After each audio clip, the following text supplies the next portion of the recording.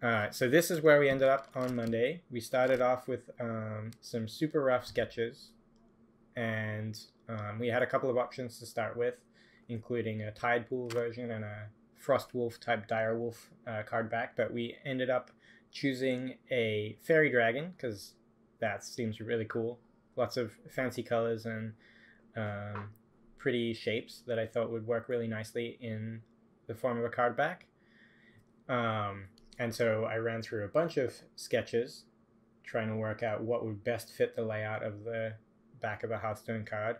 We've got a few things that we need to try and remember when I'm building one of these. So I can turn off one of these. Turn off these. We have a base layout which all of our Hearthstone cards stick to, and we've got some major and minor swoops. We've got a central compass rose with a Hearthstone swirl in the middle, and so I spent a bunch of time on Monday working out the best way of approaching that using some Fairy Dragon elements. And yesterday, off stream, I took those and went a little further. Tried to, oh, all right, that's what happens when it goes black. All right, I won't do that again. I tried to come up with some ways of filling in the gaps. There are one of the biggest things that we tried to get with our card back is a really solid feeling, and part of that, it comes from the frame of the card back, which is really fine when you're working in metal or like a wooden constructed thing. It's easy to make a nice big chunky metal border. But if you're working on something like this where you're aiming for a more organic sort of vibe, it can be a little more challenging to decide what to build that border out of. And so last night I was mostly spending my time trying to work out what I should build that out of and what to do with these elements around the wings. Because the wings, so we've got, for those who don't know, we've got our reference here of the Fairy Dragon. It's a pretty iconic character from WoW, Warcraft 3 through WoW through Hearthstone. And these wings are pretty iconic, but it's also about the color, and I really like these antennae, which I talked about on Monday, but are, I feel like, a really beautiful distillation of this really complicated wing piece. This antenna really has like basically the same elements. It's got the moon and the dark fading and the gradient, but a little simpler. So that's something really nice that we can bring into a Hearthstone card back, because it needs to be readable at a small size when you're playing on a phone, and easily recognizable and iconic. So a few of the things that I was trying when I was working on this, I really like the shape of these wings, but an issue that I was running into was that they just sort of trail off to the side of the card, and we don't really want anything that just gets chopped off. Everything needs to look like it's socketed in and it really feels solid. It doesn't look like if you pick it up, it's just going to fall off. So finding a way of curling other elements around that to really bracket those wings without making them feel like without losing too much of that large iconic shape was something that I was really going for. Out of these options, I ended up leaning towards this number 3 here, which also used some more of these antenna shapes to build out the other points of the compass rose. One of the things that we try and do for each card back is keep those compass points there in at least some way. And in the sketch that I ended up with on Monday, we only had the north and south points, and finding a way of getting a point on east and west was also something that I was trying to do yesterday off stream. So I had a couple of versions of that. One of the things that I was playing with in my head was the Fairy Dragon has only two antenna, so does it feel weird? It's not real. It's like a design element thing, and it's not like I'm actually just taking a Fairy Dragon and cutting it up and building a card back out of it. It's really just taking those elements, but does it feel strange if I have too many of these little flowing shapes? In the end, so one of these options was replacing those flowing feathery shapes in the middle with a more webbed spiky back, which would represent the back fin of the Fairy Dragon, which does sort of work, but I feel like it also has it also feels like maybe it's a Naga thing, or maybe it's some other sort of sea creature. It's not as iconic as those feathers or that wing piece. So I decided that going for another one, going some more of those feathery shapes, I think is going to work out okay. So I'm going to be working from number 3 here for today. And if that stops working, we'll try something else. So one thing real quick, one person from chat was wondering about the compass in particular. Like, what does that mean on card backs? Is that like a major part of the brand that we try to keep across all of these, etc.? Yeah, I mean it's the Hearthstone logo. It's what you see when the thing that represents Hearthstone when you don't have that full Hearthstone text logo type. So it's something that we really try and keep consistent. Even the wheel in the middle is really the thing. The swirl in the middle is really the thing that is like the most important. So we do have card backs, and I'll show you some samples here. We do have card backs that break that mold a little bit. So you've got like the legend card back is a hexagon. We've got this one here, which it still has the north point, and these east and west points will sort of exist. Some of them fudge it a little bit, and so you do see that swirl in the middle is really the icon. But as much as we can, we try and represent that, just because it feels a little more Hearthstone-y. And honestly, at designing, it can be nice having those design elements that you really are trying to hit. Like if we didn't need to hit any of those things, I feel like sometimes it can actually be quite a bit more difficult to just come up with something cool. Whereas if you have some restraints about where elements need to go and what elements you definitely need to include in a card back, it can actually be a little bit easier to start from that framework and build from there.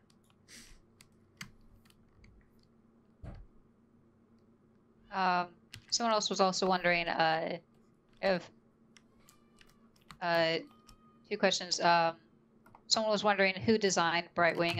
You said it was Sammy for most of the original ones, yes?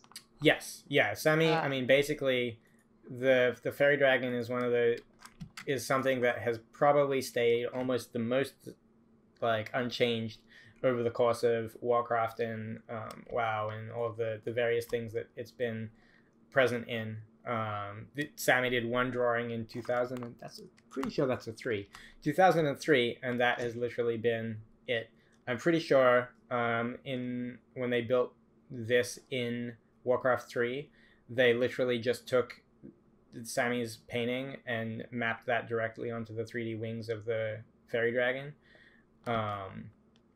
And so it's definitely one of the things that has not gone through much change.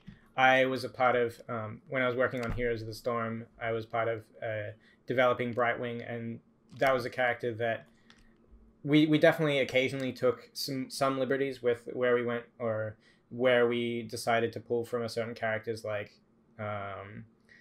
backstories. Like some characters have a lot of different outfits, or they're like a very specific point in time that we wanted to grab from. Whereas Brightwing as a Faerie Dragon, it was like, nope, we're going to make it iconic. It's going to be that Faerie Dragon that Sammy drew in 2003, and that's going to be pretty much it. And this version in Hearthstone is literally just Sammy's drawing over the top of a background of somewhere in WoW.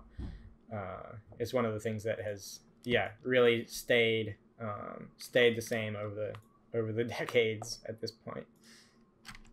I think for the Brightwing Legendary in Hearthstone, I believe Jerry Masco did that one. And then this is your first card pack, right? Yes. We just threw you straight to the wolves. Yeah. Why not? It was going to be too easy if I just started right away working on something in secret and taking my time with it and being comfortable. We felt that would be too easy.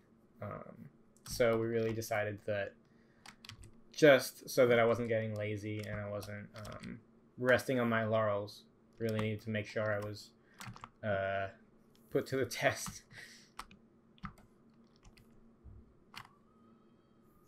So another composition question, since we've kind of been talking a little bit more about composition, someone was wondering if anyone has suggested making card backs that don't incorporate the swirl at all and just go in a completely different direction, and if there are any circumstances where we might consider that. Well, you would probably have a better idea of whether that has been suggested before.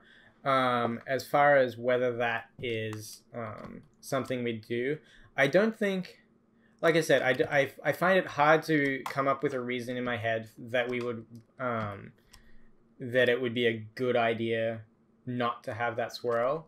I don't think, like, there are so many ways, and as you saw, I put up that image of all the card, or almost all the card backs that exist in the game at the moment, and there are so many different themes there. There's so many different themes there, and all of them have been able to get the swirl in there somehow. I don't think there's a theme that we could come up with that that wouldn't include that. Yeah, I think that's kind of their, like you were saying, I think it's really nice having like some things between all of these that just having some like really solid compositional consistencies. The compass is definitely one that we've gotten a little bit more loose with over time, just based on what works for any particular card back, and I feel like that's actually kind of made the swirl more important. But yeah, I think across all of Hearthstone, there are always like some stakes for any given piece of art that we want to try and be consistent about, so that we can do more with the rest of it and still have it all feel like it's fitting into the same game and the same style and stuff like that. And I think another part of that for these ones is just having them feel fairly like constructed and flat, and like something you can kind of sort of put on the back of a card, even if it is made out of Faerie Dragon.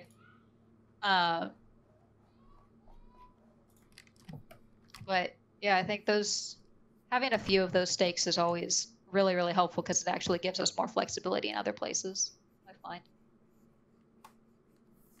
Yeah, there are plenty of other places where we can show that off. I mean, in the cards themselves, and we have logos or other things that that we can use to show off that other art. And yeah. And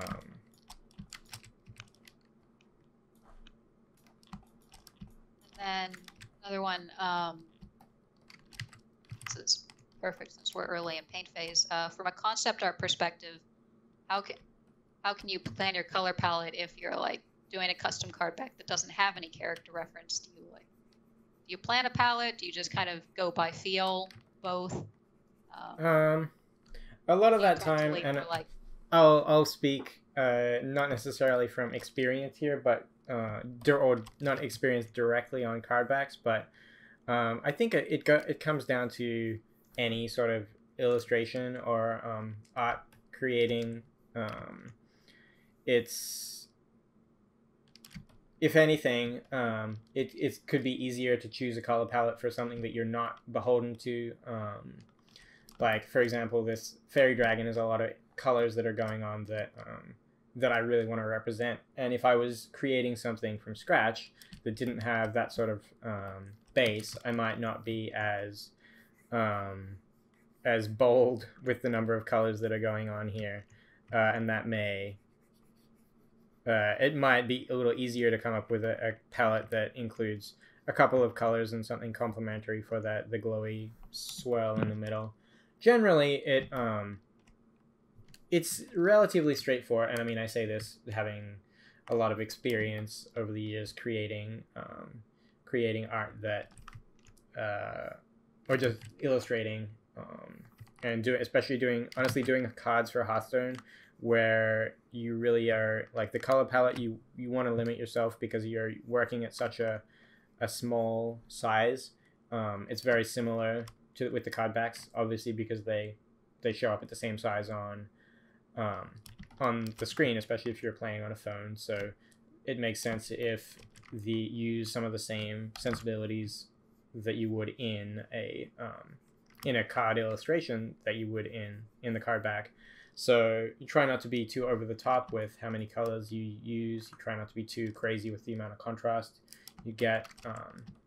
And yeah, I mean, personally, I just sort of would feel it out and say, yeah, this feels like it works, and go from there. Like, I generally tend to fly by the seat of my pants quite a bit and just be like, yeah, this is gonna work, as maybe a little obvious by the stream, or maybe not. I don't know. It's hard to tell what people can see from the outside. But again, so we don't have. There are a lot of card backs in the game, and almost all of them are based on something. And even if they're not based on something that is directly in the game, they're based on an idea or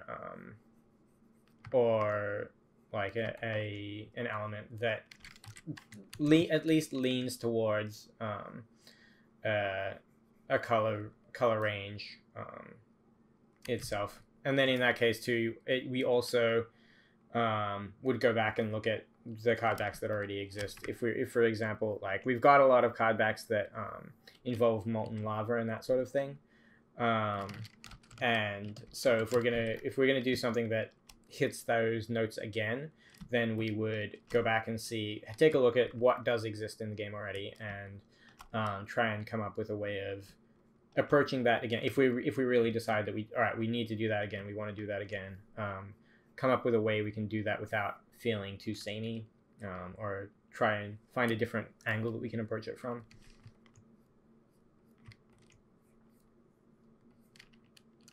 All right, we've got a bunch of kind of slightly more technical questions on the 3D and animation side of Hardback. So I'm gonna go through those real quick, and then I'll answer some VFX questions. Go for it. So one was how this 2D design becomes 3D and who makes that. Once these are done on the 2D side, then one of our 3D artists will take the completed 2D image, take it into Maya or their 3D program of choice. Most of us use Maya, but it's kind of, at the end of the day, a 3D export is a 3D export, so it's kind of whatever you're comfortable in. And they'll model it out there, and then they'll bring that into Unity, and that's where we'll apply all of the different kind of goldenization animations via shader and stuff like that. Something else that was kind of in that same vein was if we cut up the card backs as part of that, and it depends. For some of them, we will actually fully pop out sections of it, and so the final texture for the card back might look like what Luke has here, but with the antenna moved off to the side or something like that.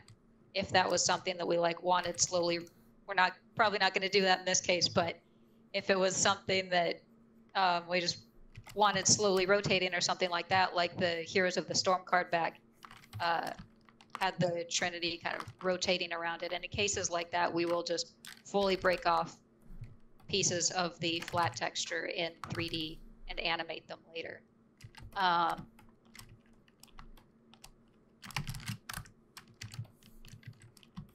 And yeah, that's that whole 3D modeling and animation process is all handed off to a 3D artist to handle. In the past, we've got a bigger art team now, so 3D handles most of the card back modeling and animation now.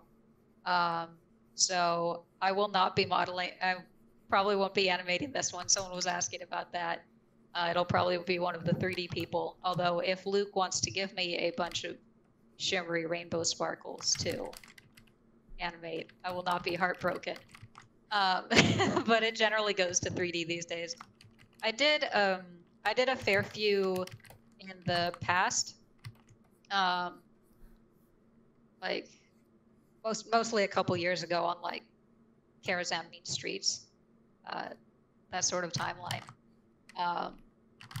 They're mostly handled by 3D now. It's moved more into just like pure effects.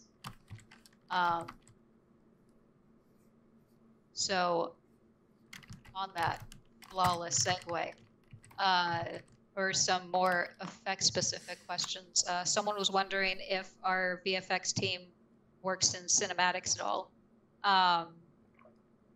We don't. The VFX artist is a title that's shared between like real-time VFX for games and cinematic VFX for movies and like pre-rendered sequences. They generally use very similar artistic principles, but incredibly different tool sets. So there are people who will jump back and forth, like for different jobs or things like that, but it's not super plug and play. So we just kind of we talk with the cinematics artists every once in a while, especially when we have a VFX summit for all of Blizzard once a year, and we'll all kind of drool over their VFX breakdowns during that. There've been some times when game animators went over to help out the cinematics team. I think they did that a couple times for Heroes of the Storm, actually. So it does happen, but it hasn't happened with our VFX team specifically.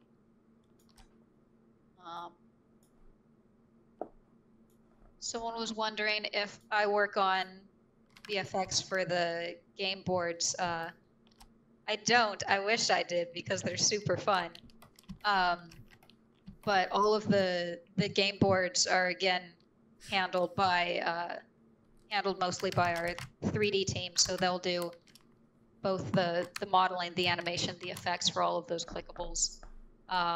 The clickables brainstorming process tends to be a very fun collaborative one that like the whole art team and the design team and just kind of anyone with an idea tends to chip in on. So I haven't gotten to work on anything in those specifically, sadly. I'm very jealous. But yeah, as far as talking through a bit of like how the boards are handled,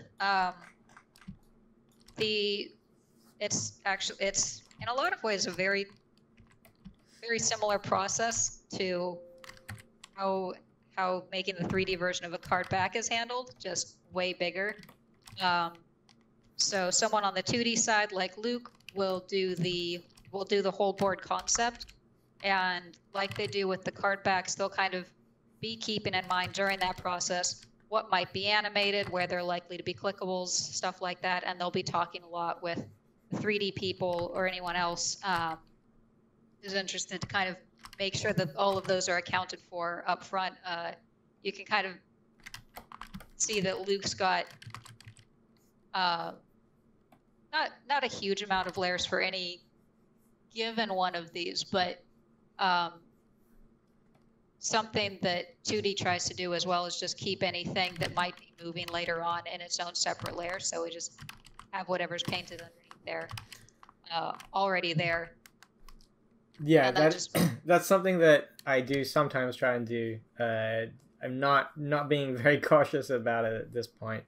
Generally, it's not too challenging, especially in a case like this where there's a lot of overlap. But I don't think that things will be moving a heap. It's fairly easy to cut things up afterwards, and especially while I'm working on trying to get. Still trying to like actually work out the layout. I haven't got it completely set in my head.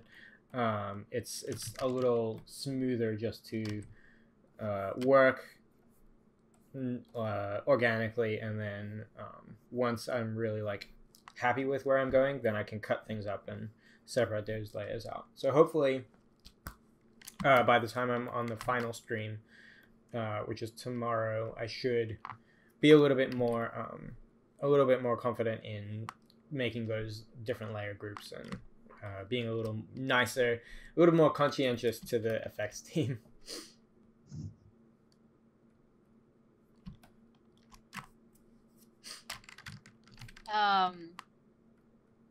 So yeah, there's like, that's kind of the 2D process on boards, and then once 3D gets it, they'll again model the whole thing out. I think there are a few screenshots floating around somewhere of like, or videos of boards from the side where you can see them like at not the intended camera angle, and they look completely ridiculous.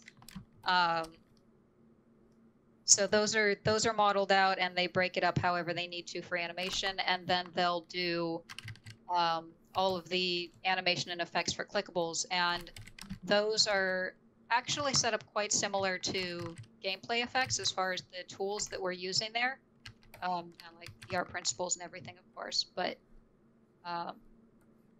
yeah, so boards are fun. They're such a big piece that it kind of invites a lot of collaboration. I think it lets all of the artists involved use like a bunch of different skills, which is really fun.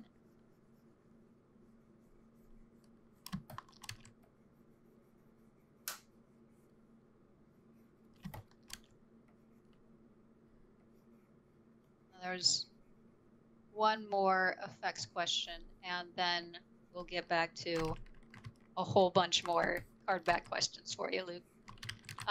So someone was wondering about like learning more about effects and animation. I think for effects especially, like you can download Unity or Unreal for free, and kind of pretty much everything that you need to start making effects is in either one of those. Like even on Hearthstone, we have like obviously a huge library of textures and shaders and materials that we've made over the years. And we've got a little bit of custom stuff with Playmaker, which is kind of a visual scripter that we use to sequence our effects. But a lot of our stuff is honestly pretty much just Unity right out of the box. So Unity and Unreal are both great for just diving in there. I think across, someone was wondering earlier if Photoshop is like the standard, or we kind of work in whatever is good as long as the output is usable. We can work in whatever, but I think everyone internally uses Photoshop just because it makes it really like it's used at every studio, and so if you know it, then you're pretty much good, regardless of whether you're going to be painting concepts or textures or anything like that. But you can use whatever 2D program for creating textures, and then whichever 3D program you're comfortable with. A lot of us use Maya. Some people really like Blender, stuff like that, for creating any like meshes, or if you want to do 3D animation, then any of them are good for that. I don't have quite as much practice with 2D animation. They're I mean, Flash, rest in peace, as I think it's Adobe Animate now. It's always been a pretty popular one for more cartoony stuff, but there's also a bunch of more open source or cheaper ones, like Plastic Animation Paper is one that I'm really fond of for 2D animation. And then for any of those, there are going to be a ton of free tutorials on YouTube for effects, for animation, for any specific program that you're looking for. Obviously, there's a lot of paid stuff too, but you can get most of these programs and a bunch of starter tutorials for free, and then if you're really digging it, then you can always throw money at it later. And there are forums. Forums are awesome and generally have super positive, helpful communities. So there's a real-time VFX forum that I absolutely love for effects.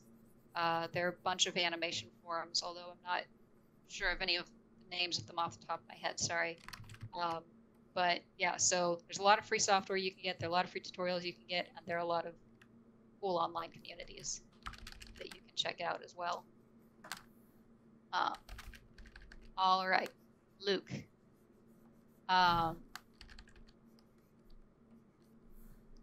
Someone was wondering about your transition from the Heroes team over to Hearthstone, and if that's like if that's a common thing, or if like a little bit. We have, I mean, across Blizzard, we generally have people generally stay here for quite a long time, and over the course of years, projects need different numbers of people. People get people decide they want to start trying something else. Blizzard. So for the first 9 years of my career here at Blizzard, I was on Team 1, the Hearthstone, or the StarCraft/Heroes of the Storm team. But it was always something that I really appreciate. What is that? If people wanted to take an opportunity on a different team, they were always more than welcome to apply and move around. And I was always very lucky that I got to work on the Hearthstone team indirectly outside of work. I've been contributing since the WoW TCG days. So I felt like I was able to contribute directly.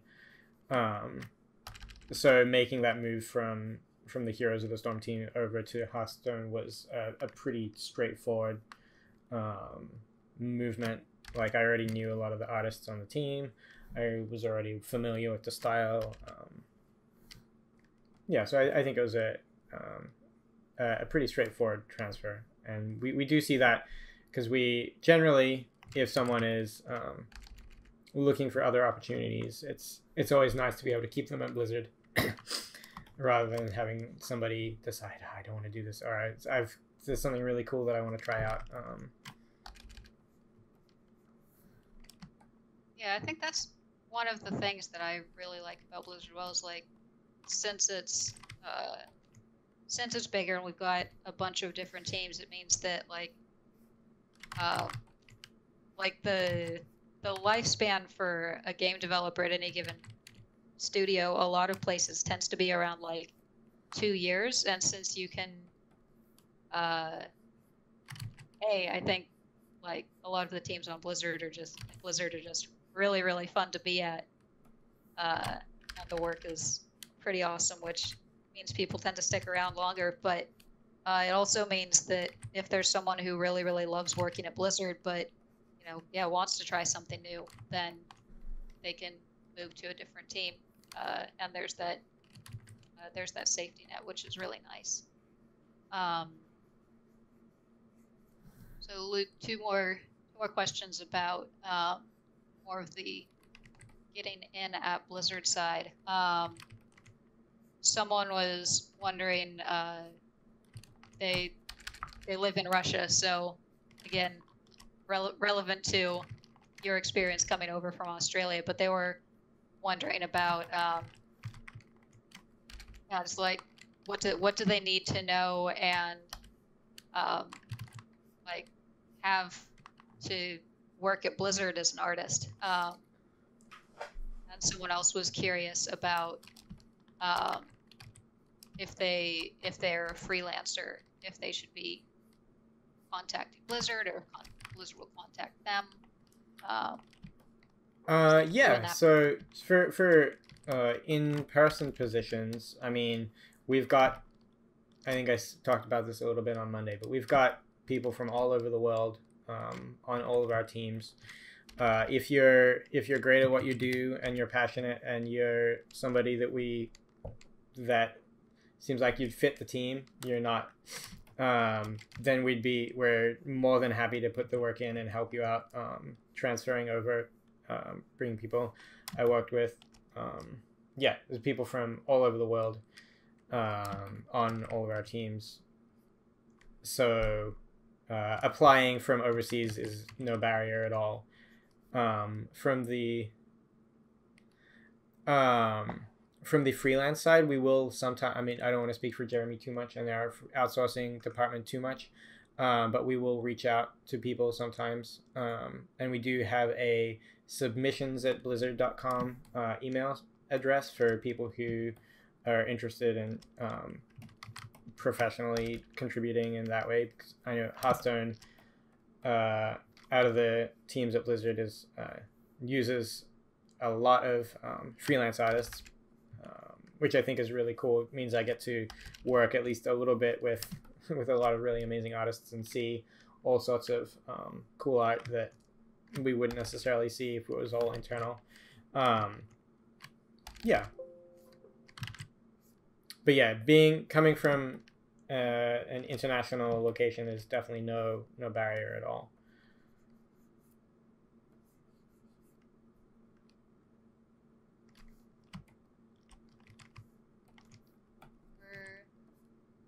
More artifacts in particular.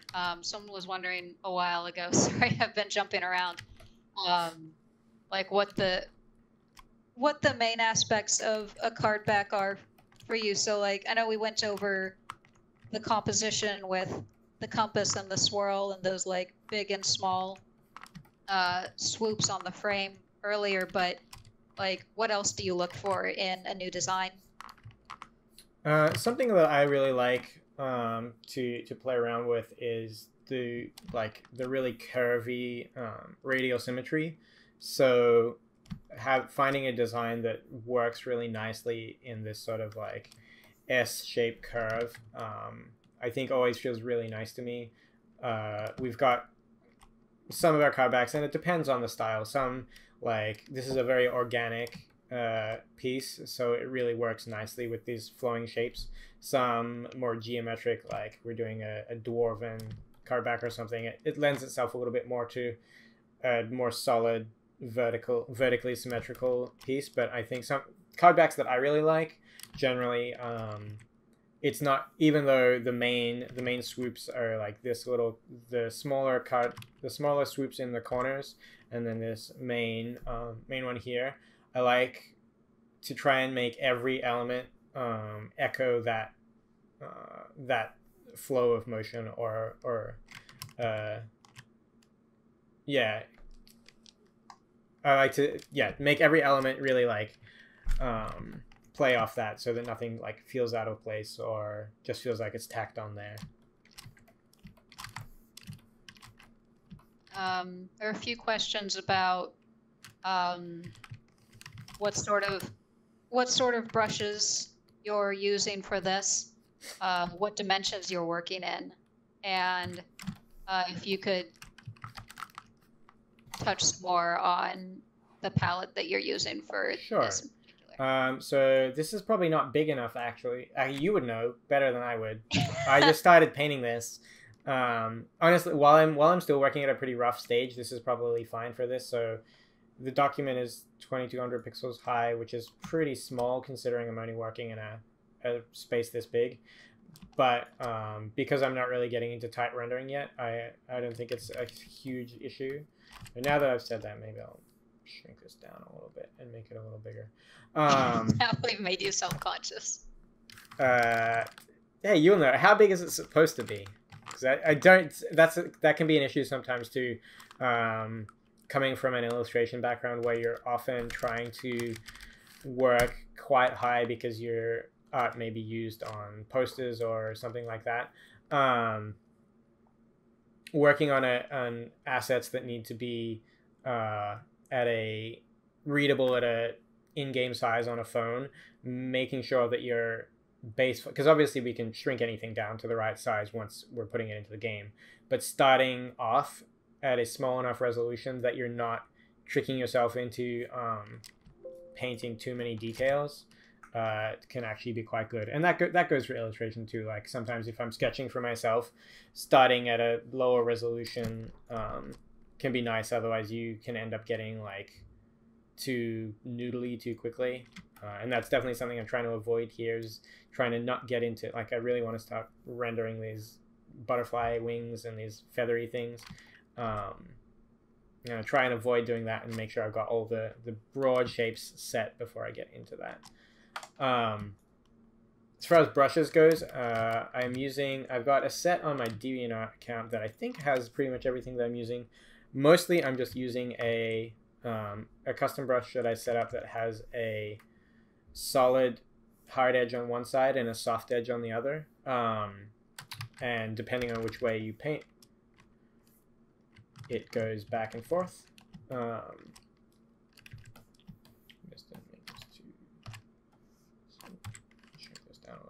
Yeah, so that's something that I've been using mostly for the last couple of years.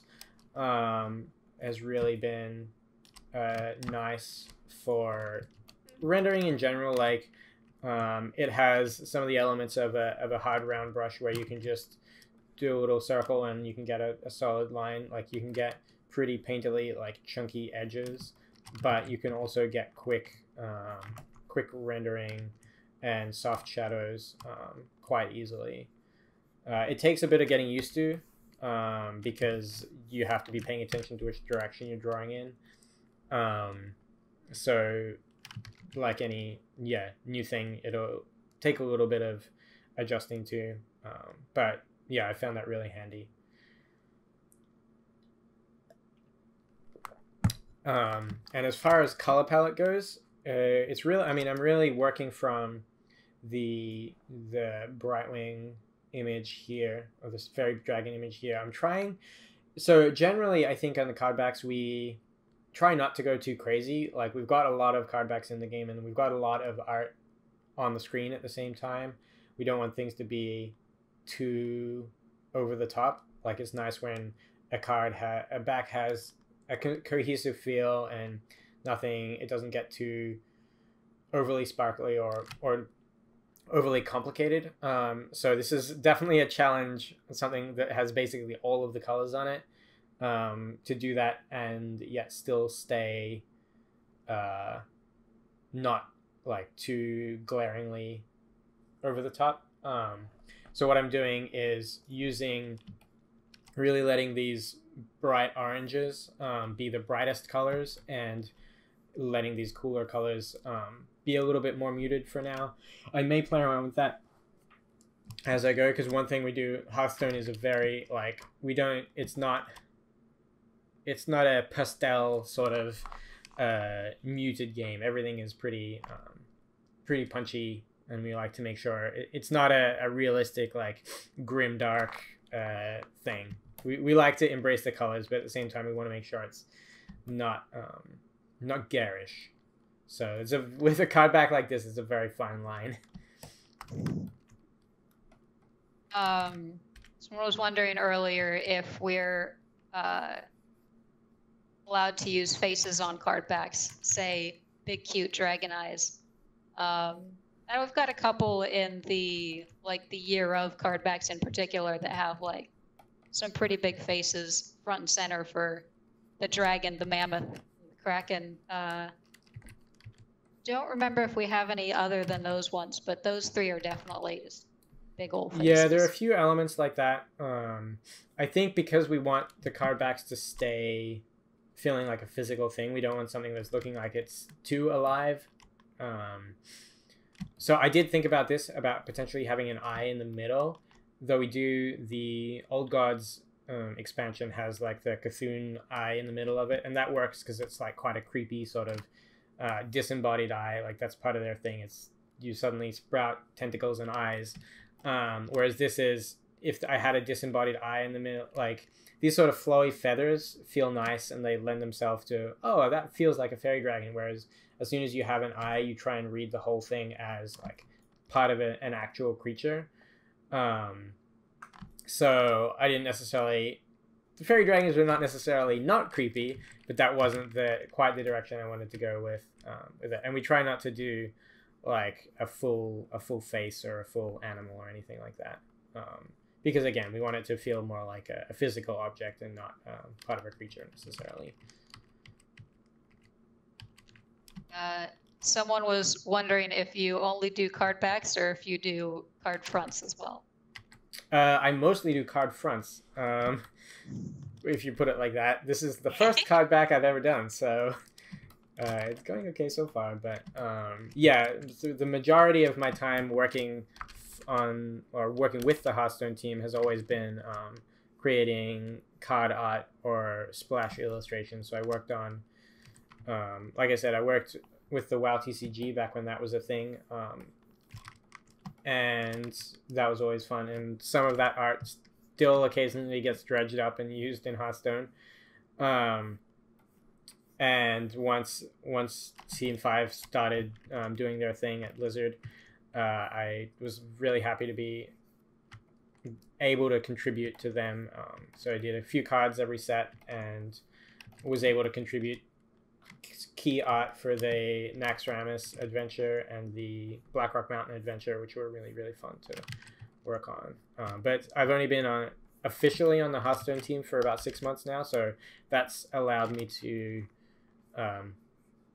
play around with all the other elements of the game that we don't generally have freelance artists work on. So UI and backgrounds, like all of that sort of stuff. Card packs. I've done a few card packs now. So the class pack that we've started doing, and the year of the dragon card pack that we started doing. Those were really fun, and it's an interesting. All of these elements have very similar.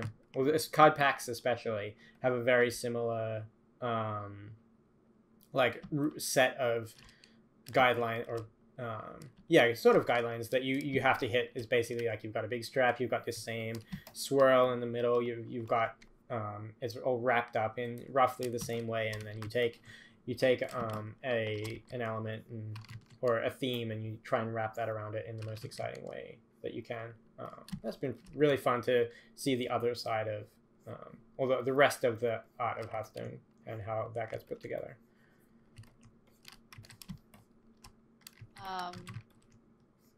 Someone was wondering how the adjustment to working from home has been for us.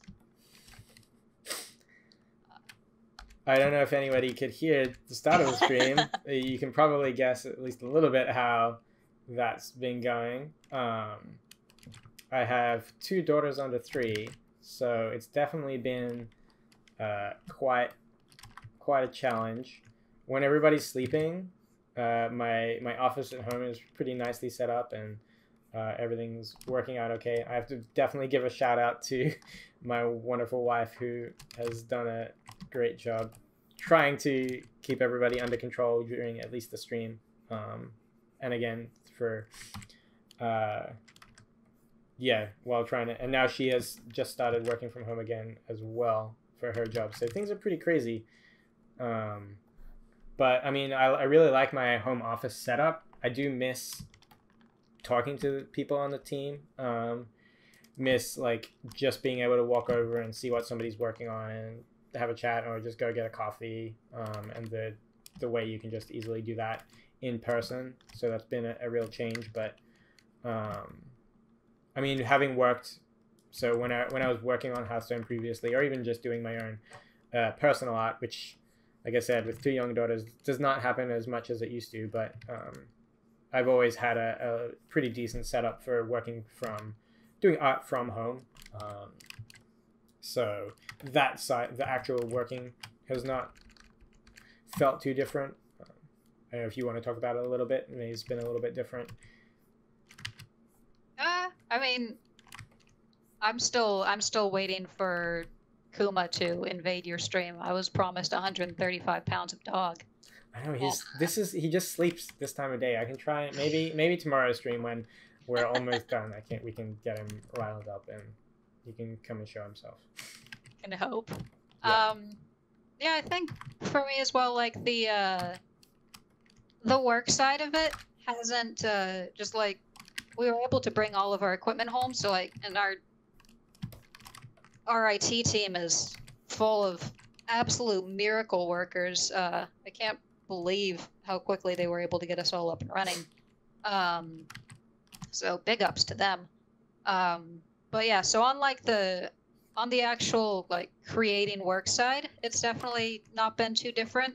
The biggest thing for me as well is definitely just it's a team that kind of thrives on collaboration and having like everyone be able to have an opinion on everything. And so that feedback loop becoming like slower and more formal has definitely been trickier. I think it's especially tricky for effects because we're usually like a lot of times we'll be critiquing something down to like a 20th of a second. And so trying to do that when there's going to be lag just inevitably and stuff like that has made feedback on that front trickier. But yeah, the biggest thing is just the people on the Hearthstone team are awesome, and so not being able to just see them every day, not being able to have like pickup conversations in the hallway and stuff like that has definitely been the part that I miss the most. I am not multitasking between the stream and VFX tasks right now. I wish I had enough brain cells to handle that, but I do not. I am all stream questions until this is wrapped up, and then I'll be back to VFX tasks. Had a couple of questions, Luke, on one was how long does it take to plan out the card backs, concept revision, finished product, how long does like creating that final version take, and then related to that, kind of how do you determine like how finished you want to get something before you hand it off, like how far do you take the concepts? Are there any storyboards of how a card back might animate, stuff like that? For card backs themselves, we don't get quite that crazy. Starting at the last question first, it's possible that there have been some that have been interesting, but I think they're mostly pretty self-explanatory. There are definitely that sort of thing, like you were talking about, the board that we do every set. We definitely do like storyboards or breakout elements for those, or on how those might animate, or working with effects. We can do a little bit of art to try and work out how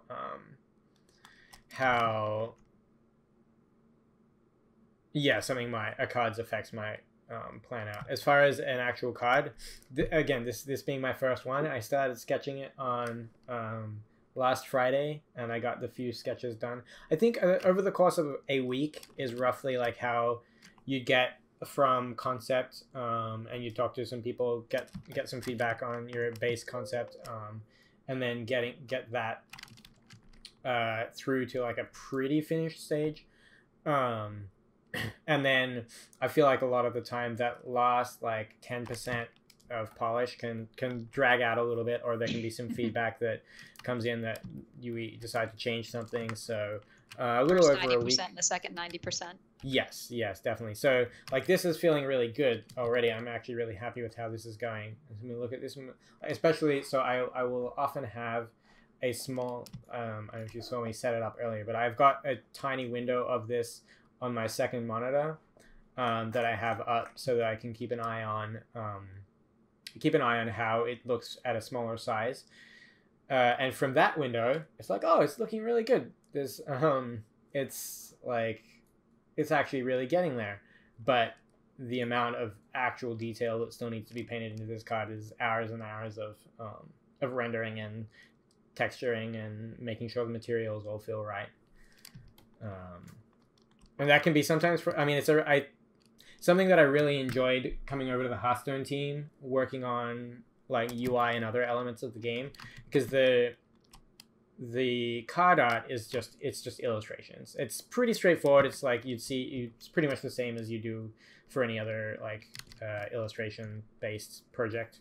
You've got certain limitations because your art needs to be readable really small, and it's the same as other card games and stuff. But generally, you're just creating illustrations. But the nice thing about the Hearthstone, like the style, is that everything in the game is painted. So like there's so much when you're working on UI, you're working on backgrounds, you're working on all sorts of these things there. Everything is painted to be physical. So it's lots of texture painting and lots of material rendering can be really satisfying. It takes quite a while to get that level of polish that we want in the game, but it's a really fun thing to work on. Was there a note that I missed along in the middle there? I think that was like 3 questions. I don't know if I answered all of them. I think you covered all of it. Like you went over some of the only other one was just like, how do you know when a card back is finished? It's the same thing as any other piece of art. It's like when you're scheduled to move on to something else. Yep. When somebody else looks at it and goes, yeah, it looks finished. Because a lot of the time I'm looking at a piece of art going, there's all these things that I would really like to touch up. And just this little bit more, just a little bit more. And someone else looks like, no, that's great. You're done. So I think it comes a little bit with practice too, like knowing. And again, that came from work. It's along the lines of making sure you don't work too big. Is especially because Hearthstone, we want to make sure everything's nice and chunky. It still feels, even though everything's rendered out, and we want the materials to feel like, we want our gold to feel like gold, we want wood to feel like wood, and all of those things. We're not making it all realistic. If you look at anything in the game, you can still see some of the paint strokes. You can still see it feels handcrafted. And so there is actually a challenging point where you're like, all right, I could clean this up a little bit more, but it's got a little bit more personality and a little bit more just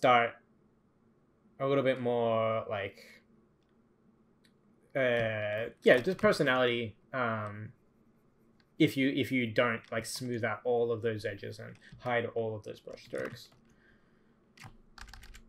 Yeah, I think that's actually it's a big enough question to where we ask it a lot during artist interviews, because everyone has a little bit of a different answer for that. I think for a lot of people, it's just, part of it is when you need to be moving on to something else, because there's always more to do. And I think something else that I tend to lean on a lot is just like when I'm to the point of just I'm noodling on things over and over and over, then maybe it's like kind of, close enough to where I should set it down and look at something else. And then you come back 2 weeks later and you realize that everything you did is a disaster and you're ashamed of it forever.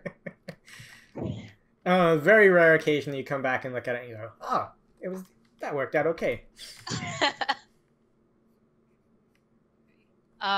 Someone was wondering what our favorite expansions to create art for have been. I really, really liked Ungaro. That was wonderful just because it was dinosaurs and creepy, well, not creepy, like primordial jungle. That was really, really fun. Outland was really cool. The latest one that we just released. I joined the team basically, like a lot of it was already in flight and or done, but I was able to contribute a reasonable amount as well. Just being able to do Demon Hunters and the sort of like bang together post-apocalyptic vibes that we had going on with that. It was a really nice mix. Yeah, Angora was definitely a really fun one for me as well. That was a fun one. It was incredibly stressful trying to find, like, we had to find, 9, 10, however many different ways to get a giant dinosaur onto the board in different feeling custom summons. And by the end of that set, I never wanted to animate a disc-shaped dinosaur again in my life. But yeah, Angora was really fun just because it was, aside from all the dinosaurs, was just a huge amount of variety, and all the elementals and stuff were really, really fun. Boomsday was another one that I really enjoyed for similar reasons. Anything where the classes have like really varied identities like that is always a really fun one. So that was fun. Trolls and the Loa were super fun. And yeah, there've been a lot of good ones. Old Doom was one that I dreaded going into it because I was just like, everything is gonna be sand. It's just gonna be prequel memes forever. And there's gonna be like, we're gonna have one effect and it's sand, and we're gonna have to find like 23 different versions of that. And Old Doom wound up being one of my absolute favorites ever, just with all the different variety between the characters and the backdrops, and all the different plagues were so cool. And so that was another one where like that's the one that I always remember because I was so nervous going into it, and it's come out to be one of my absolute favorites. And I think the whole team just did a gorgeous job on Old Doom.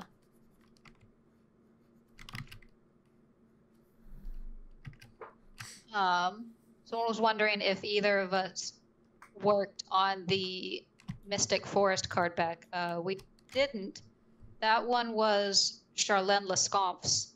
And if you don't follow her, highly suggest you do, because she does beautiful work, and it's always super fun, super cute, super charming, and just she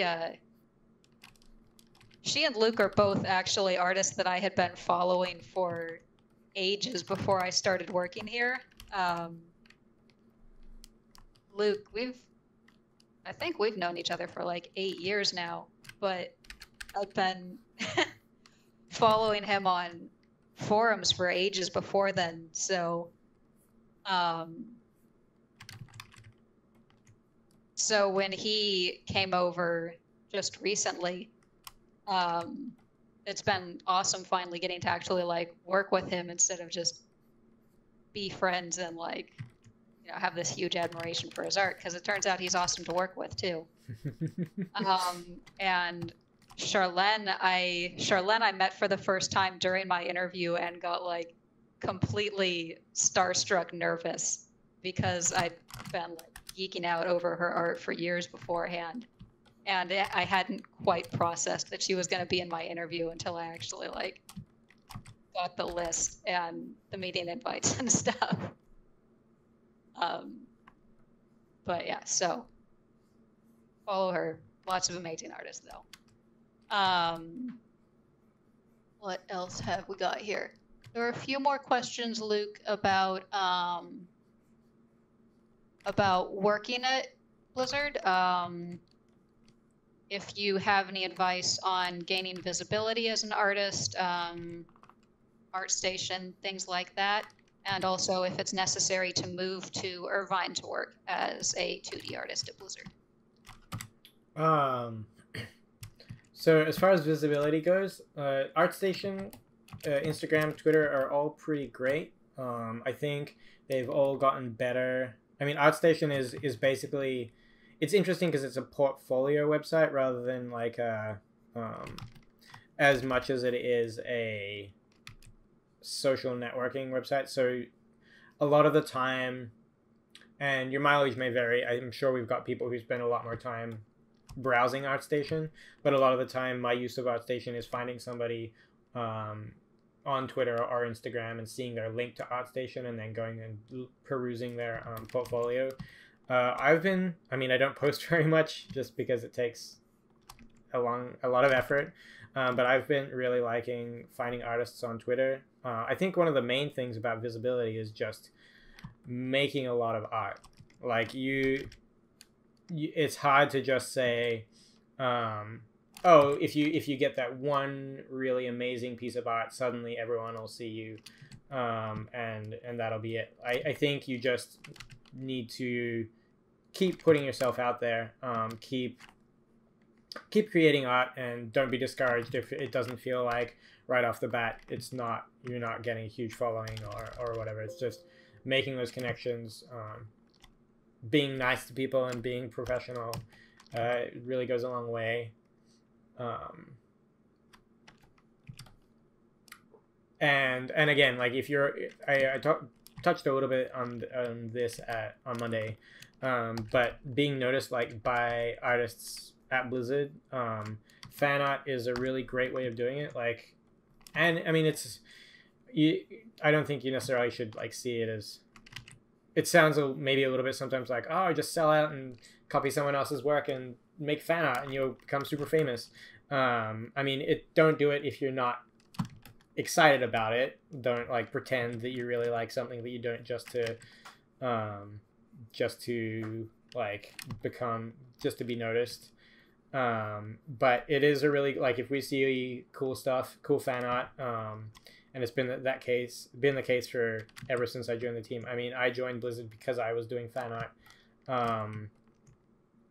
Being able to show that you understand the IP or understand an art style, or are able to take the IP and do something a little different with it, are all really great ways of getting noticed and getting attention.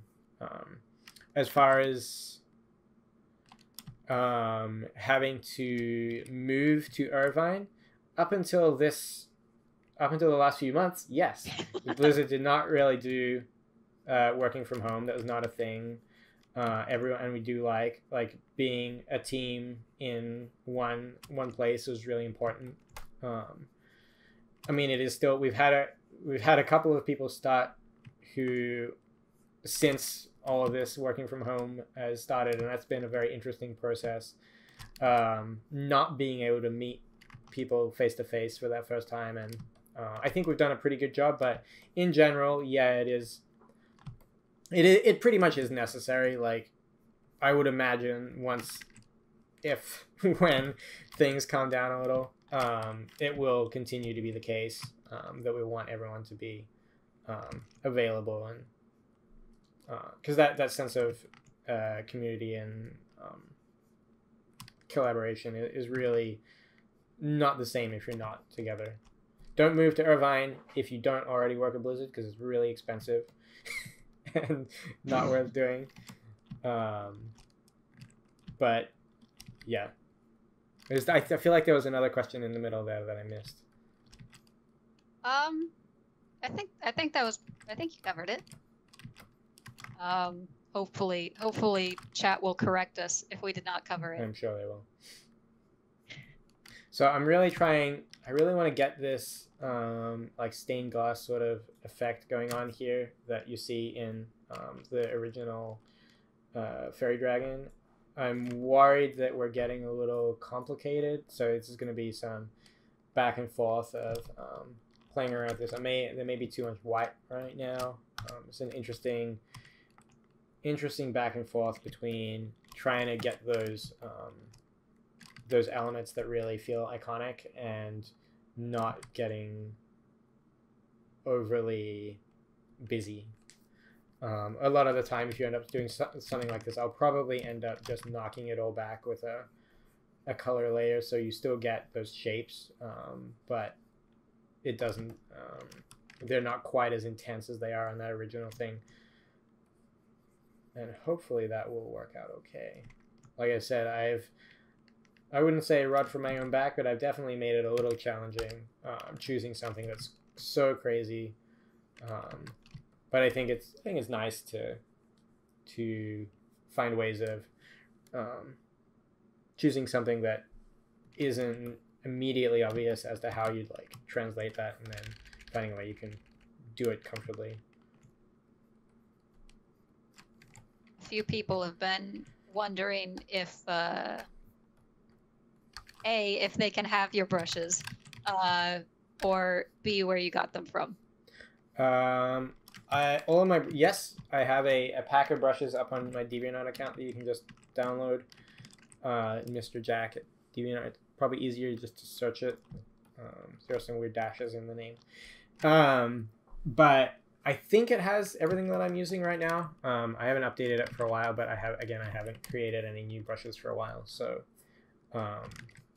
but I mean, this card back is not I'm not doing any rendering here that is making especially good use of the like soft and hard edges of the brush. So honestly, I could be getting a very similar effect here with pretty much a hard round brush. But yes, and where I got them, so I think I've got the few brushes that I use mostly. I've got a square brush, I've got a fun like little triangular brush that I really like for, it's really nice for when I'm painting stone. You get these nice little, and in Hearthstone, it's a little sharp for Hearthstone. Hearthstone generally, we want things to be a little softer and a little chunkier and round.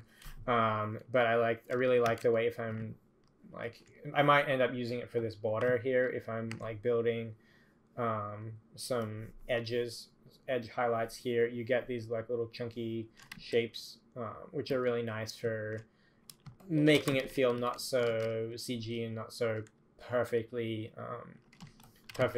straight.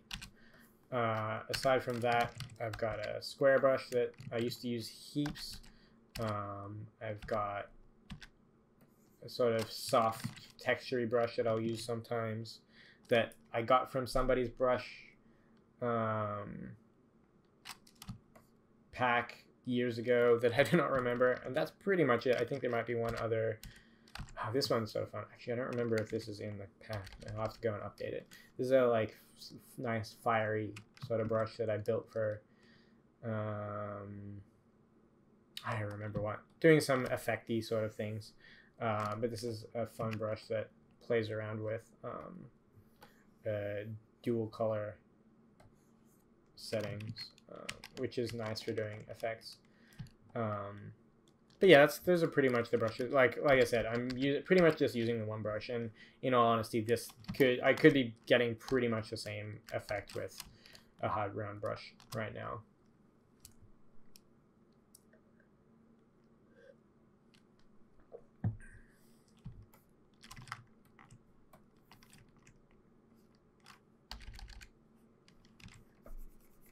There were a couple questions about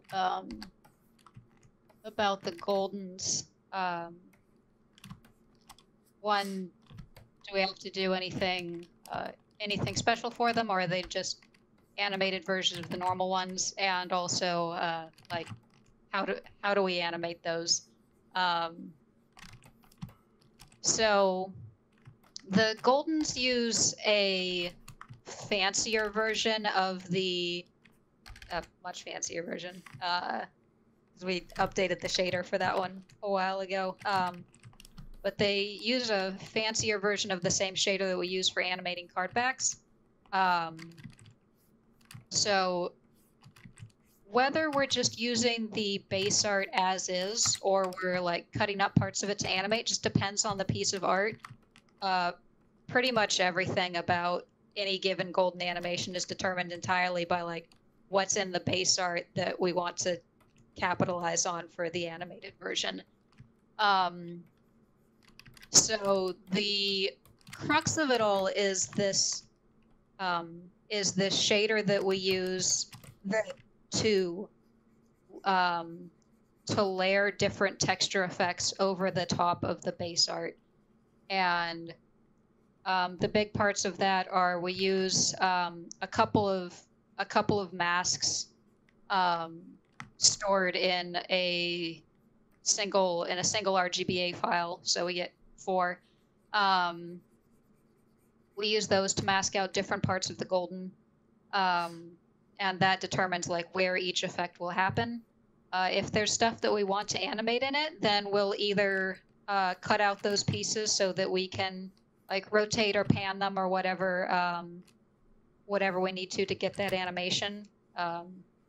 If we need to do like, a little snip snap pause or anything like that.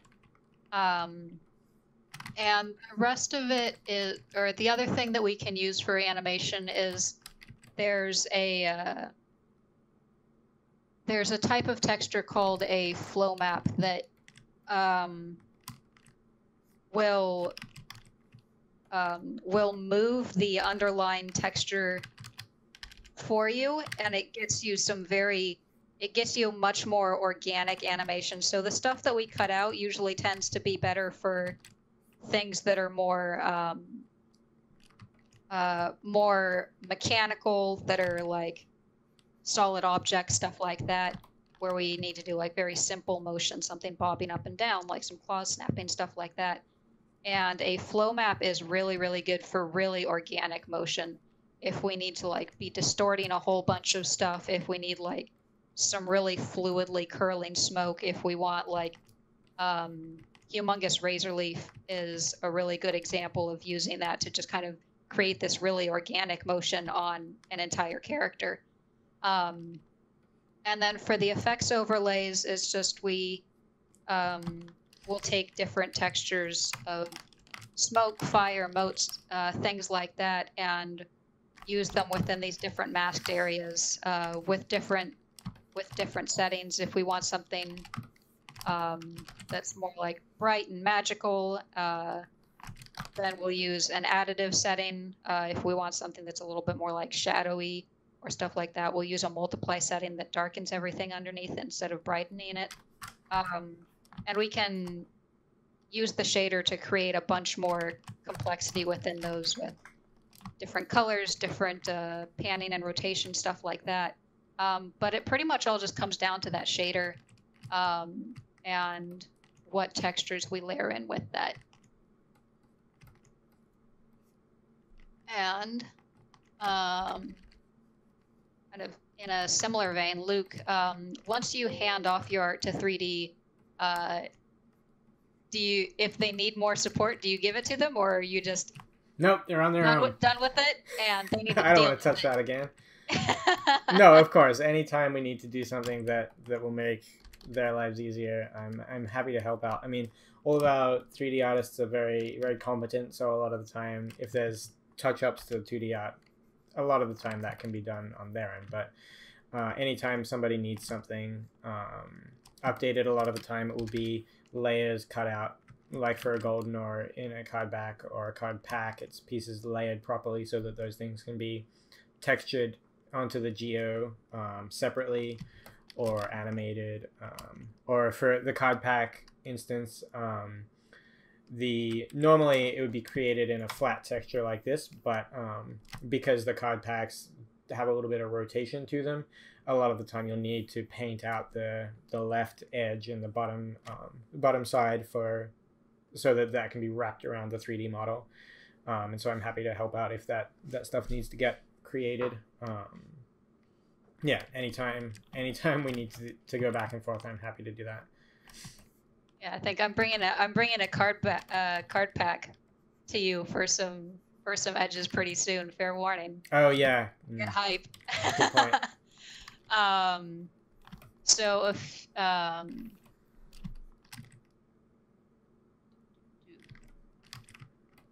someone was wondering a while ago. Sorry. Someone found the Hadidjah Chamberlain minion. We used to do back when the team was much smaller. We used to do credits cards for everyone in the game. So that's where that's from. It's not a collectible card. It's also not a good card. I made one of the designers balance it when we were doing credits cards, and then promptly decided that it should be nerfed into the ground. So, yeah, you'll never encounter it in a real game, and if you do, feel sorry for the person who plays it because it's terrible. Someone was wondering if there's been any thought about doing different things with the board mat, the like sand pit that the minions actually go on. I mean, we did the wooden one for Bob's Tavern, so it's something that we've done in that case, and we do like little adjustments to it with each set. We try to keep that space very consistent, which is why, for instance, like even when it switches over to the wood for Bob's Tavern, it's still kind of in a similar color space, just so it doesn't stray too much between games and boards. But yeah, it's something that we talk about. It's something that we probably won't do any crazy adjustments, although people have definitely, there have been some pitches for crazy adjustments, so we'll see. Maybe I'll be eating my words on that. But yeah, so it's definitely something where, like, so far we've tried to stay fairly consistent, but it's definitely been discussed as well.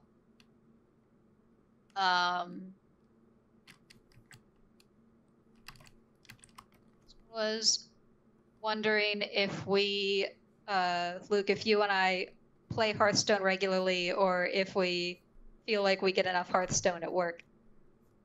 I play a little bit, mostly PvE these days, and a bit of Battlegrounds.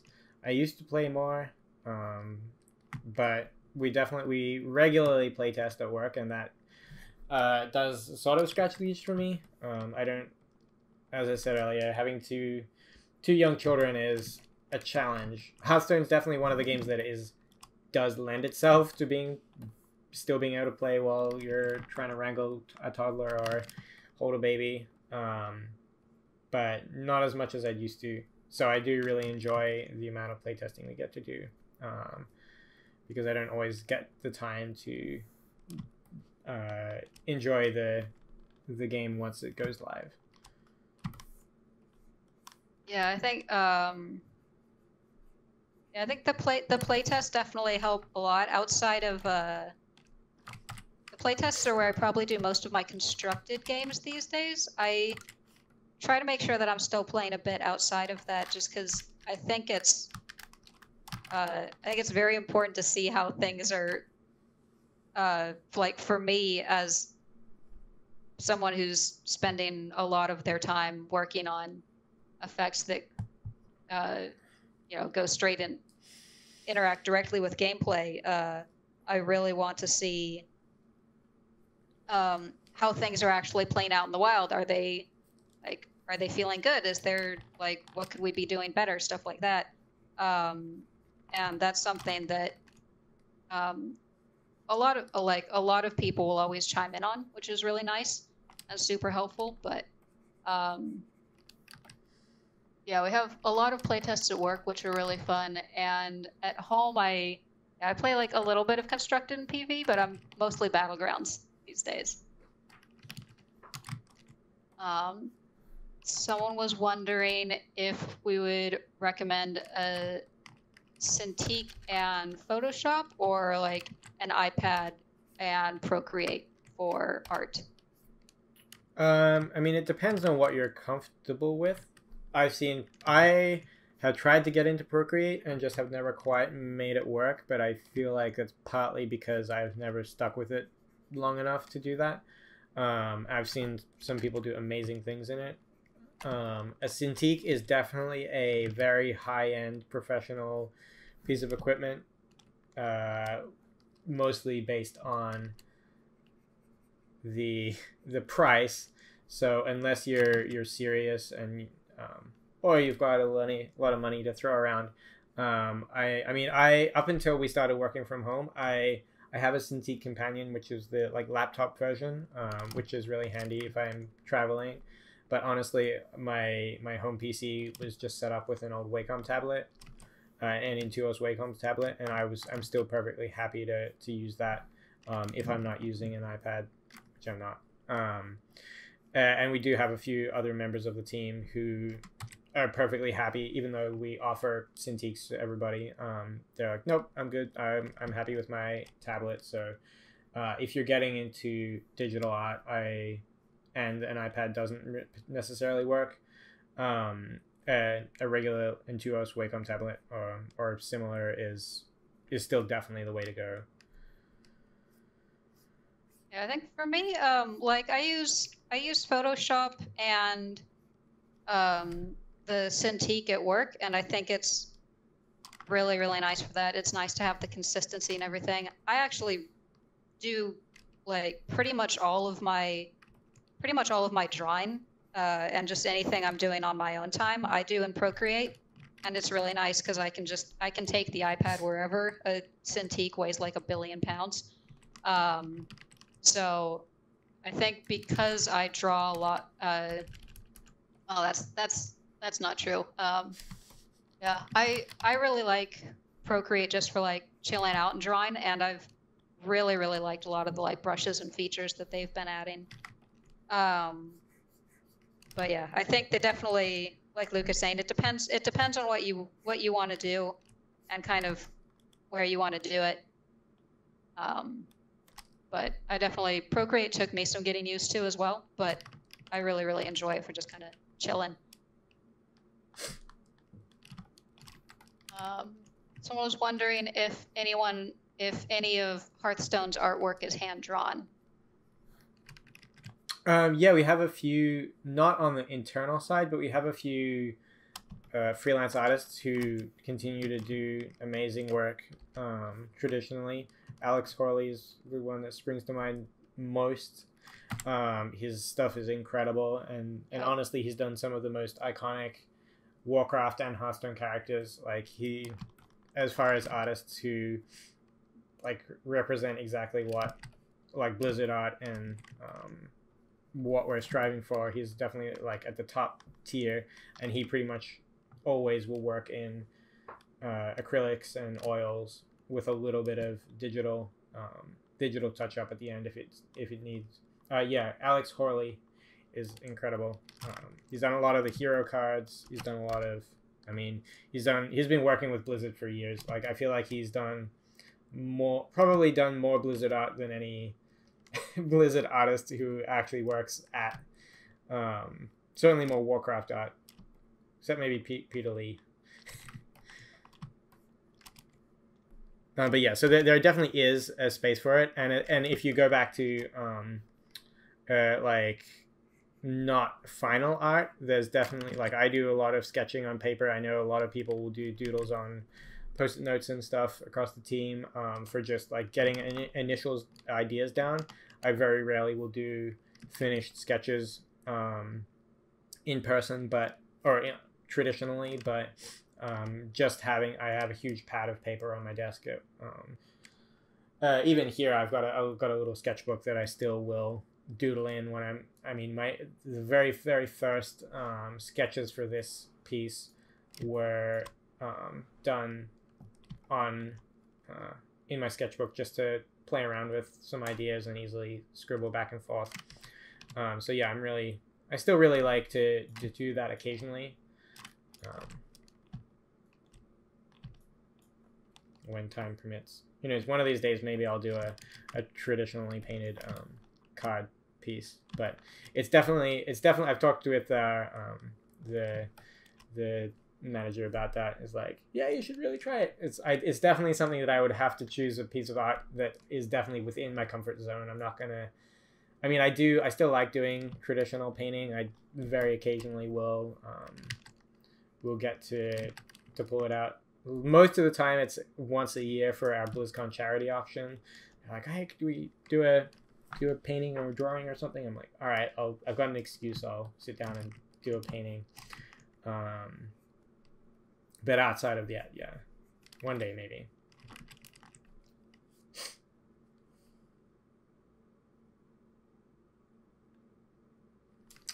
So right now I'm really trying to find a way of getting these like spiky tail fins and these white spots in, or maybe just like these elements here, without making the whole thing too spotty or polka dotty, because once it's gonna be really small, it could get pretty busy, and I want to avoid, like, the way I've approached these wings is very much more muted compared to the way the wings here look.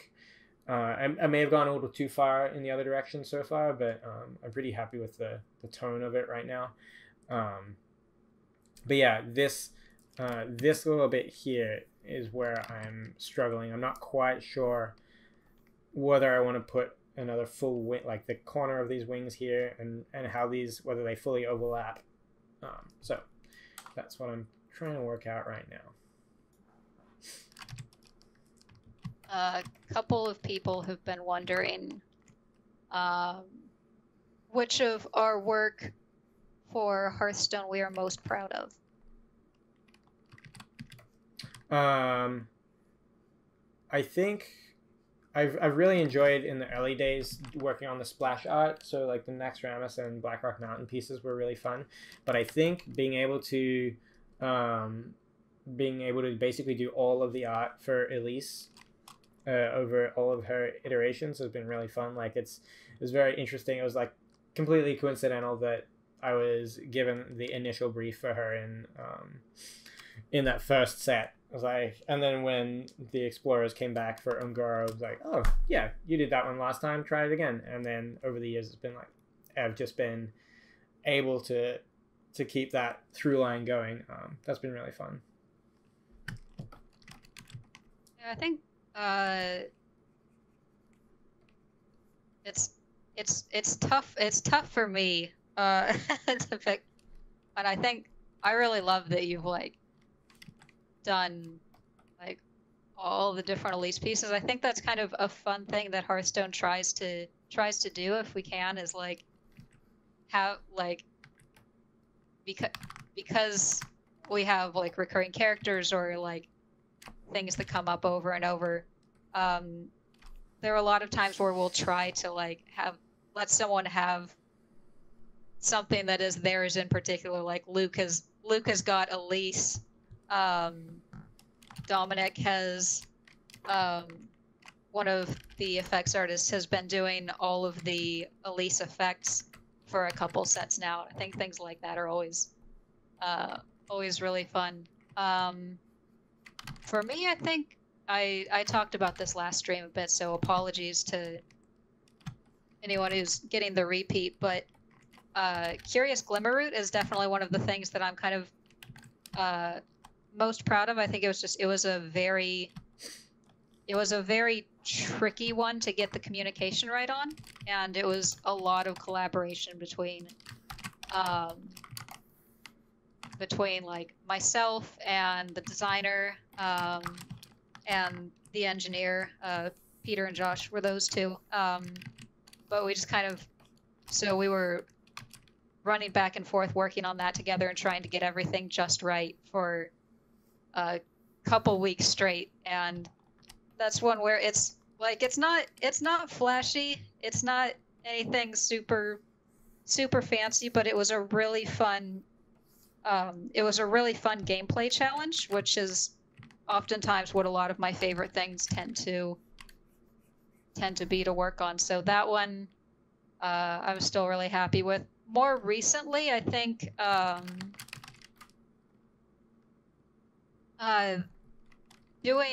doing Plague of Death was really fun.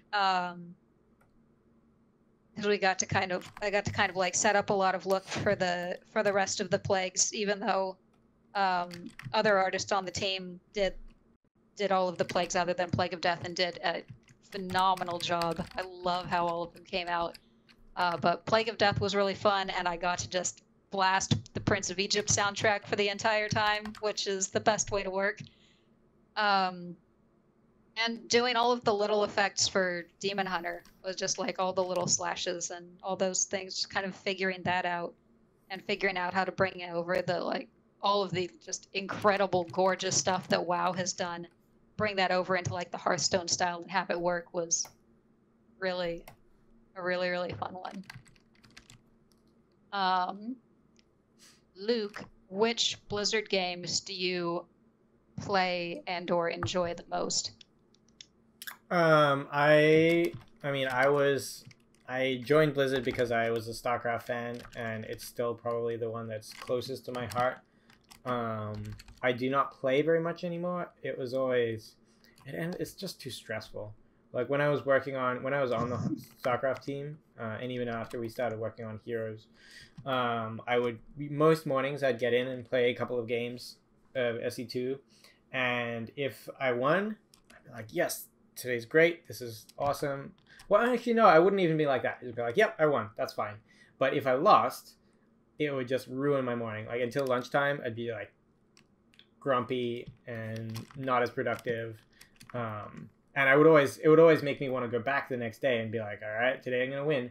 But but yeah, it got a little too stressful, and then I still love playing Heroes. I really, really enjoyed what we were able to do with that game. But I've started, yeah, so StarCraft is the main thing. I've started watching, GSL is on right now. Tasteless and Artosis casting it, and I've been watching that with my wife. And yeah, I still love it.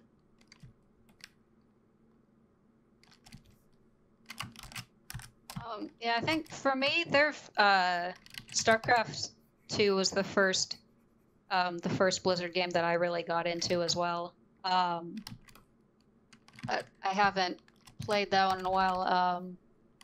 Diablo 3 was actually one of the games that really made me want to get into effects. I was in the industry for quite a while, as in art roles other than VFX before then, but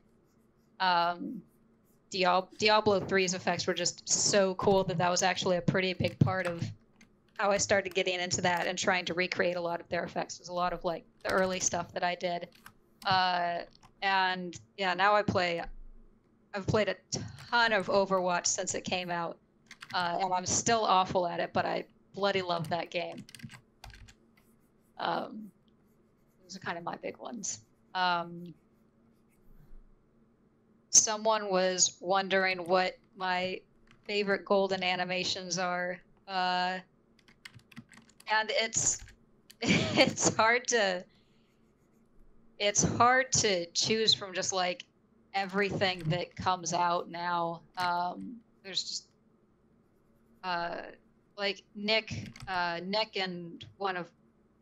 is one of our effects artists. He and one of our old technical artists, Kyle, did a lot of work on Goldens after I had stopped working on Goldens, to just open up a lot of really incredible new animation options with that. And so now it's honestly kind of hard to choose from the new ones.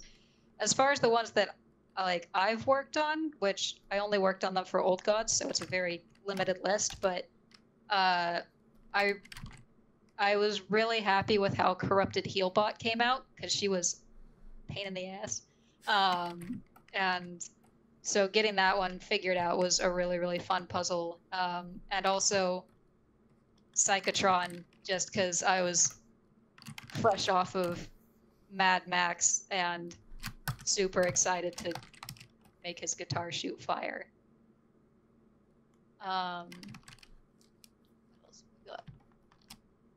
Someone was wondering if, since Hearthstone is a game that's been around for a while, is there any reuse of like existing bits of cards to create new ones, or if they're always made from scratch? I think we do pretty much everything from scratch. It's definitely like, being as the game has been around for so long and we have so many pieces of art, it's definitely gets tricky to find what can be like really unique and special about each new piece of art that you're creating. But I think that's part of the fun of it. And I think that Hearthstone is a game where we try to lean very, very simple and clean with a lot of stuff, and I think there's a lot of skill and a lot of fun in finding exactly what the best simple distillation of a character or a spell or a setting, or anything like that, is for an effect, for a custom summon, for a card back, for a given piece of art. So yeah, it's definitely, everything, we always try to do everything new, especially on card art and stuff like that. Effects, obviously, we have like a huge library of old like smoke and motes and fire and stuff like that we don't recreate every single time. We just rearrange them into a new animation and recombine things and add some new stuff. But yeah, I think the 2D art in particular tends to be like brand new every single time. Yeah, Luke? Yeah, pretty much. There's very little, even for characters that exist already. There's very little. Like, it's one of the things that I really enjoy about Hearthstone is that everything, even UI elements and stuff, like there are certain shared like. Oh, there's a little bit of shared borders and stuff like that, but really a lot of it is very custom, which can provide a lot of challenges when you're trying to implement new features or something, and you really need to be like, man, if I could just use the same thing over and over again, this would be way quicker. But I think the game really benefits from, and you can really tell that everything has been built custom to what you're creating. There were a few more questions, Luke in particular, about what the most important part is to you for like when you're rendering or polishing your artwork, if you have any tips there. And the follow-up from someone else, which I love, which is, how do you know when to stop? Tips. I think one of the things that I like to think about when I'm painting, especially in a piece for a Hearthstone like this, is just whether it feels like 3D. Like I'm really happy with the way these the feathers are curling around that inner swirl, and part of that, like, just adding in these shadows and getting these light, getting the like. So all of our card backs and pretty much everything in the game has a top right light source. So it makes it easy to create art for the game because everything should basically be lit consistently. And I think as soon as I can look at, especially if I'm looking at the smaller version on my second monitor, if I can look at that and just feel those pieces popping off the page, then a lot of the time I should be like, all right, we're pretty close to done. And there'll be a little bit, like, if I'm looking at it from this stage, I'm like, oh, that's working pretty well. If I zoom in, there's some like rough edges here, especially you want to be able to see the brush strokes, but because we really like that handcrafted feel, but at the same time I don't want to be too messy. Like, some of these areas are really, really scribbly. So refining that to a couple of brush strokes that look like they were really spontaneous can take a bit of time. But I think looking at it from a distance is a really good way of working out whether something is working and needs extra work. Because if you're spending your whole day noodling on something like this at this level or closer, you can just spend all day cleaning up every one of these brush strokes and adding new details here and there. And suddenly you zoom out and half that stuff you can't even see anymore. So I think that's the biggest thing. Part of it, and Hadidjah mentioned this earlier, about basically, like, at the end of the day, especially, I'm like, I've been working all day, like, noodling back and forth towards the end of a project. Like, I think this little bit needs to be adjusted. I've like got adjustment layers and I'm adjusting like a few % back and forth. I don't know if this is working. Just go home, look at it the next day, and a lot of the time you're like, oh, okay, it's either there or you've suddenly seen like, oh, there's one last tweak. But I will say working in a professional environment definitely helps, because once you're done, you pass it off, and then someone else starts working on it, and it's like, well, I can't go back to that anymore. Unless there's something really drastic and you get feedback and you're like, okay, you need to change that. But for the most part, it's like, all right, done. And then, like, with personal work, you can just it can be hard to actually say, all right, this one's done now, do something else. Because you can just, if you don't have a deadline, it can definitely be a challenge. Part of that is usually I just get tired or I run out of time to go back. I just want to start something new. So I have a lot of unfinished personal art lying around.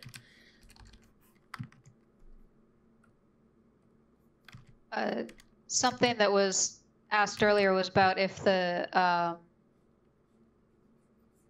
most challenging part for us is generally gameplay. I think on the or if there's something else that's even trickier. I think on the effect side, like definitely like gameplay communication is one of the things that's very much first and foremost for us, like communication and feel, and then really trying to like capture the character of the cards that we're creating effects for.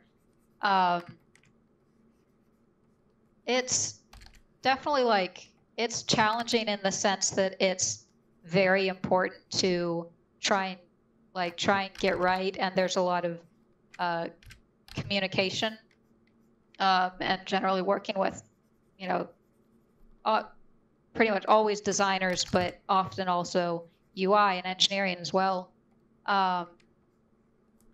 So that's definitely a big thing on the effects side. I think that's a bit less of a,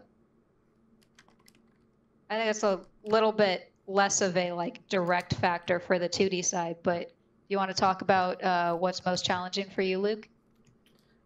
Sure. I mean, in the 12 minutes we've got left. gameplay, like it is important, and we want, especially if we're looking at card art or just like UI and stuff, we want to make sure things are clear. We want to make sure that someone can look at something and it seems obvious what that thing does. I think that's really important, but it's not necessarily, yeah, like I said, like he just said, like for effects, that stuff needs to be clear because you're playing in game and you need to be able to see what's going on. When it comes down to 2D art, as long as, especially for like card art, as long as your stuff, you don't get too much overlap, like things don't start looking like each other, you're doing okay. So I think that the hardest thing that I still find with Hearthstone art is keeping it simple, like not trying to overdo it. And again, this goes back to the knowing when to stop or knowing when to not keep noodling on it. Just being able to say, yep, this is done, and or even just if something is too complicated, knowing where to pull back. Like I'm still not sure if I'm pretty happy with where this is going, but some of these bits might still be a little bit noodly. Yeah, so that's probably the biggest challenge. And then there's always, in any piece of art, something will come up like, oh, I didn't realize I didn't know how to draw that, or whatever. So every new piece, or most new pieces, come up and provide their own unique challenges. But yeah, I think that's a very tricky one. Definitely it's something that's a lot of a challenge for on the effect side as well. It's just there's always the temptation to like add more and go bigger and go like just keep pushing the intensity or the detail of things, and a lot of times that's just not the right thing for Hearthstone style, for like the card, the mechanic, what have you. So there's always definitely that temptation to just like go nuts, and a lot of times like you shouldn't, because it's not what's right for the game or the card. So that's definitely a very tricky one. Let's see.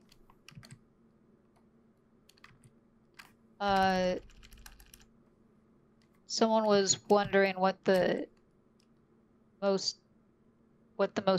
challenging project on Hearthstone has been. A lot of times it's kind of actually in that gameplay theme. It tends to be the major marquee effects, where like communication and really nailing that fantasy on something that's going to be seen across a bunch of different cards is just like completely core to the effect. Things like so like Magnetic went through a ton of different iterations on the engineering side before we even touched it on the art side, and then there was a whole nother loop of back and forth with like art and engineering and design and like concept and effects, just to make sure that we had every part of that figured out and implemented in a way that felt really good. Galakrond went through so many different variations And same for demon hunters and stuff like that.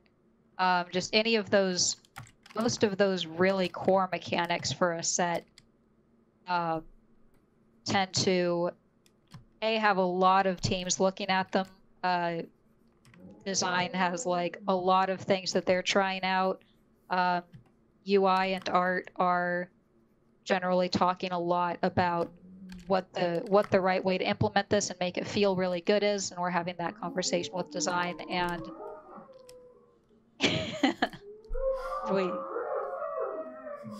are we getting the promised dogs, Luke? Yeah. Are they finally here?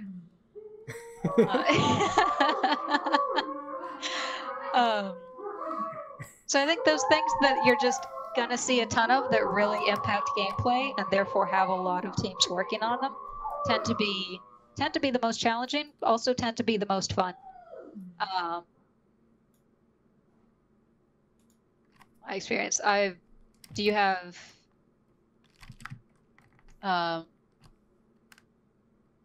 do you have any like major challenge ones on your side?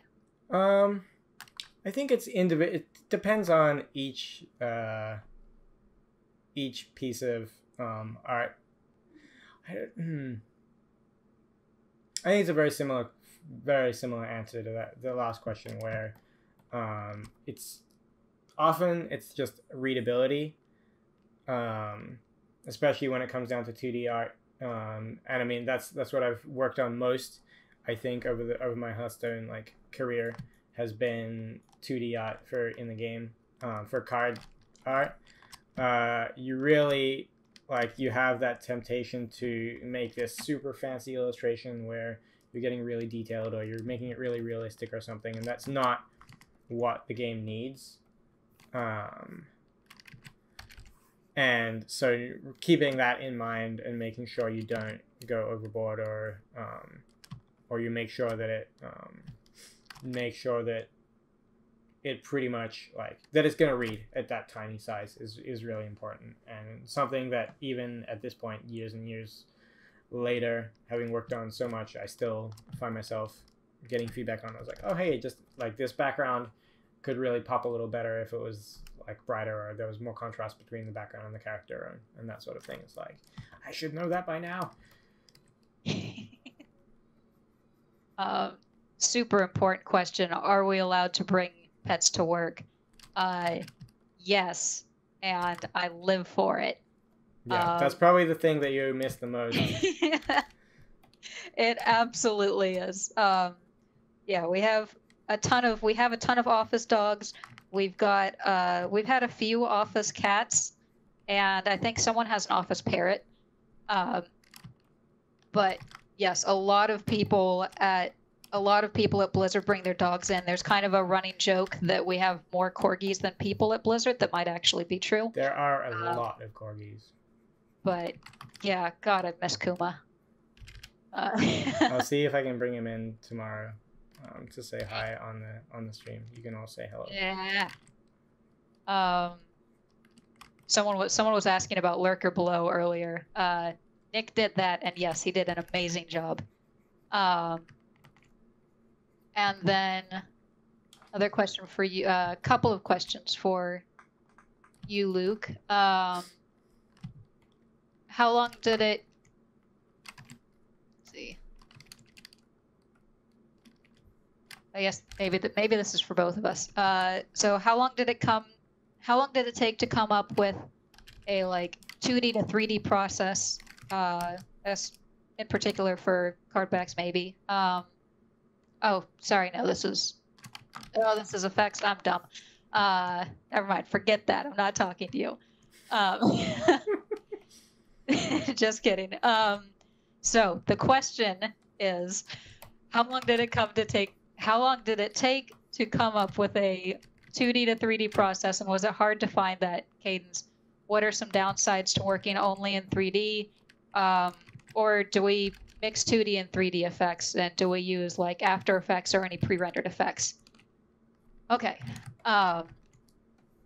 So Hearthstone was a 3D game from very early on. And so the effects have been being built and like created in this 3D space since long before I was here. But since we have a 2D camera, there is effectively a 2D camera, a fixed camera. It means there's a lot of stuff we can cheat. So in a similar way to where like if you were to tilt the board to a weird angle, it just looks completely wonky. The same thing is true for a lot of our effects because they can be tailored to that specific camera angle. So we can do a lot of really cool things with 3D meshes that we couldn't necessarily get away with otherwise because we know exactly what they're going to look like at all times.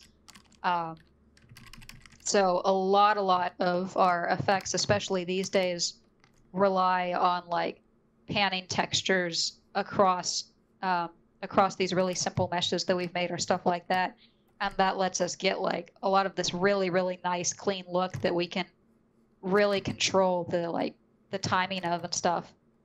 And that's been really nice. It's kind of we use a lot of like animated 2D flipbooks as well, or we'll use kind of a more optimized version of a flipbook called a dissolve.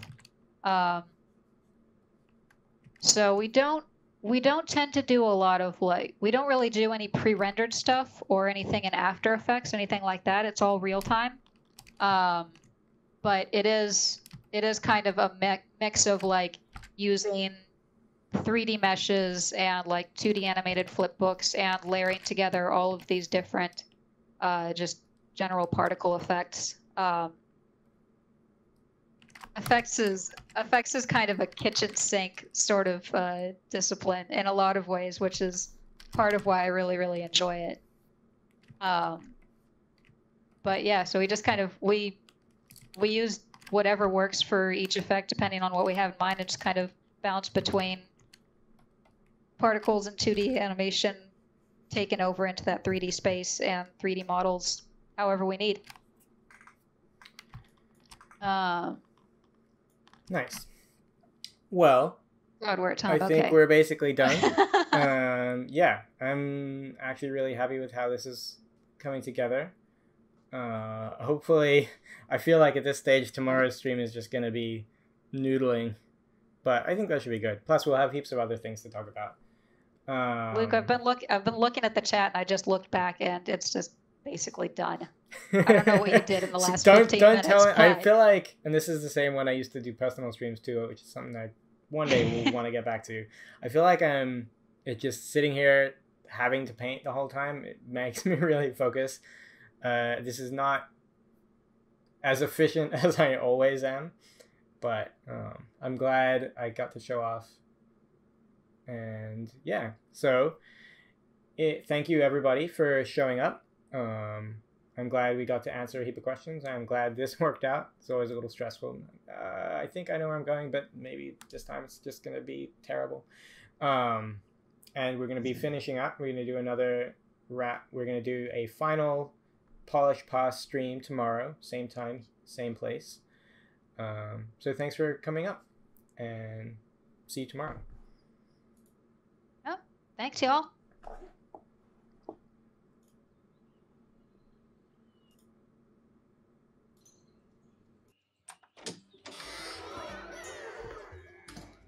Oh, it's good to see you again. Pull up a chair by the hearth.